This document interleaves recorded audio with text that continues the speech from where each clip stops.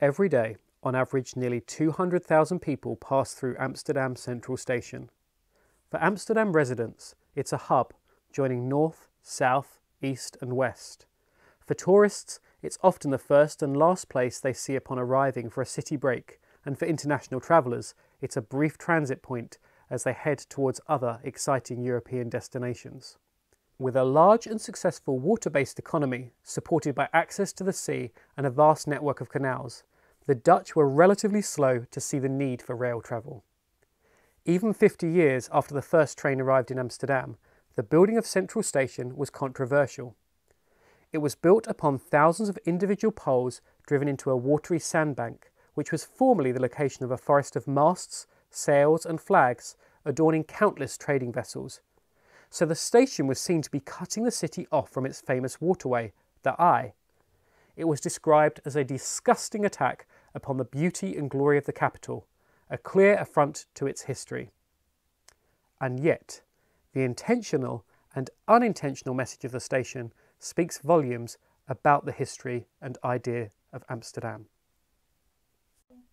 Whilst the first British train line was built for the mining industry, and the first Russian train line to link two of the Tsar's palaces, the first Dutch train line, completed in the 1830s, had been built to link two urban centres, Haarlem and Amsterdam.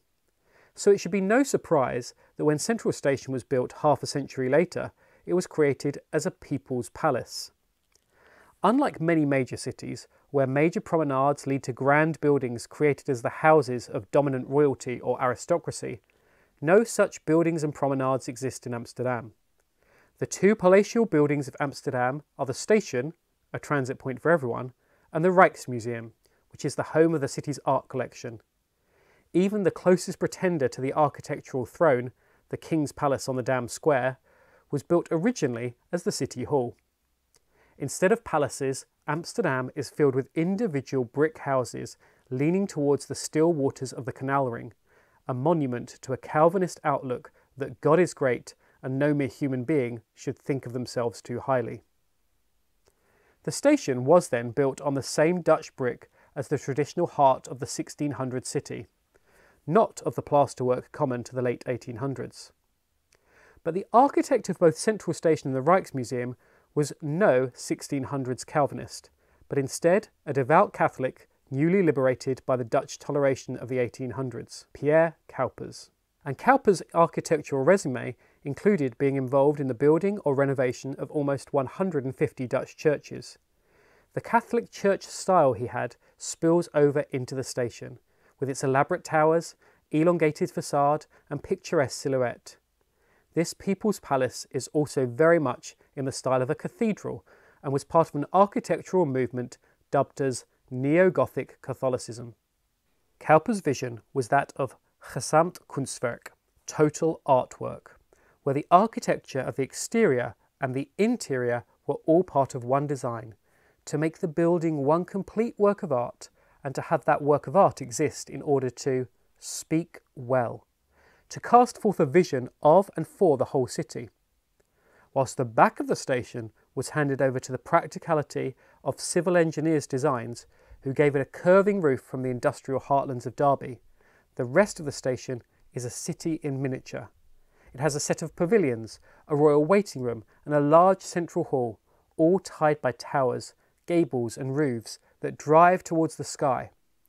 Because for Pierre Cuypers, this was not just any city, but the vision of a Middle Ages heavenly Jerusalem.